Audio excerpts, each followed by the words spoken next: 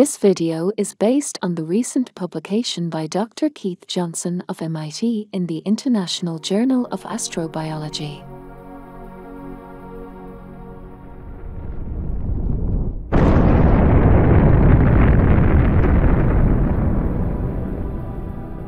Cosmic dust from supernovae explosions, a scourge to many astronomers, some who may even have lost a Nobel Prize because of it. Yet, cosmic dust, coated with thin layers of amorphous water ice, is a blessing in disguise. With the help of incident cosmic radiation, water nanoclusters are ejected into space from the amorphous water ice coatings of the cosmic dust. These water nanoclusters are dodecahedraly shaped and have quantum Rydberg electron states, shown here, to extend beyond each cluster. They are the basis for Rydberg dark matter. Over 30 years of searching for dark matter, proposed exotic elementary particles such as WIMPs and axions have not been observed experimentally, even in the latest large underground xenon lux and MIT abracadabra detectors. Nor have the WIMPs predicted from supersymmetry theory been created in the CERN Large Hadron Collider. Other types of dark matter, such as neutrinos and black holes, have been suggested, but thus far not enough of it has been found. In conclusion, stable dodecahedral water nanoclusters, ejected from amorphous ice-coated cosmic dust, constitute Rydberg matter.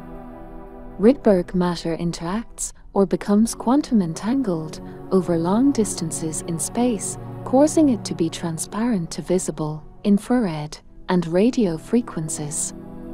Thus, it is one form of baryonic dark matter.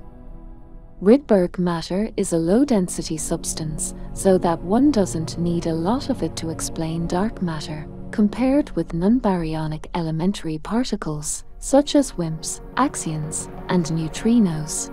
What about dark energy, which is believed to be responsible for the accelerating expansion of the universe?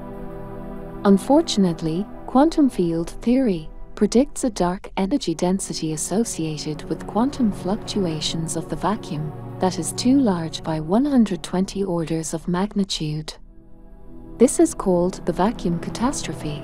To solve this problem, we first view the vacuum electromagnetic field as a collection of quantized harmonic oscillators of normal mode frequencies, nu sub k, summing over the zero-point energies of each oscillator mode.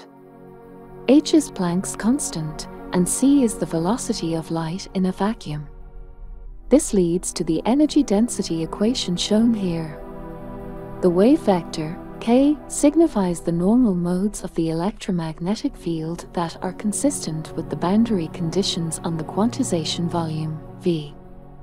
As v approaches infinity, one obtains the right-hand side of the equation. We can remove the infinity by replacing the upper limit of the integral by a cutoff frequency set by the Planck scale, but this still results in a huge vacuum energy by 120 orders of magnitude.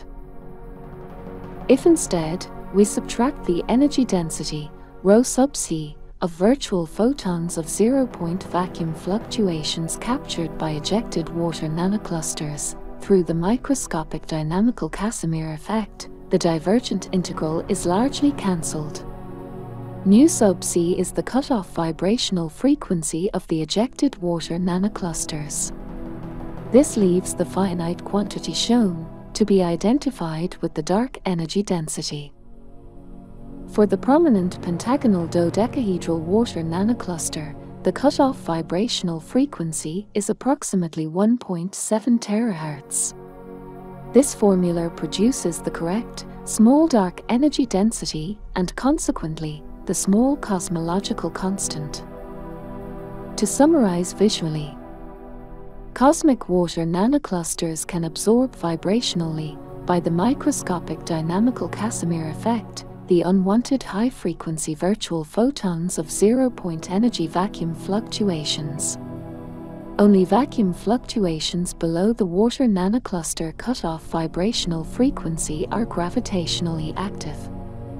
The net pressure of the system is negative, consistent with dark energy. As support for this theory, the Hubble Space Telescope has revealed a galaxy, NGC 1052, 72 million light-years from Earth, where one can literally see through to other galaxies behind it. It is an ultra-diffuse galaxy, almost as wide as the Milky Way, but contains only 1/200th of the number of stars in the Milky Way. The galaxy contains, at most, only 1/400th of the amount of dark matter expected from theory. The galaxy ultra-diffuseness suggests a lack of the cosmic dust characteristic of most galaxies, thus connecting dark matter to cosmic dust. On this channel, we have proposed that supernovae produce amorphous ice-coated cosmic dust that, with the help of incident cosmic radiation, ejects water nanocluster ions, filling interstellar space as a quintessent scalar field of Rydberg dark matter. The indicated anisotropic dipole moments along the nanocluster axis are precursors to water nanocluster birefringence, analogous to the terahertz-induced birefringence of liquid water. This is because a liquid water film is composed of a network of water nanoclusters, which are birefringent under terahertz-induced stimulation. Observational evidence for birefringence of the cosmic microwave background has recently been reported. The suggestion that the cosmic microwave background polarization may be due to cosmic dust emission polarization is actually support for our claim that cosmic birefringence is real and indicative of quintessence new physics. This is due to the anisotropic dipole moments of water nanoclusters ejected from cosmic dust as they capture vacuum energy by the dynamical Casimir effect and vibrate at terahertz frequencies.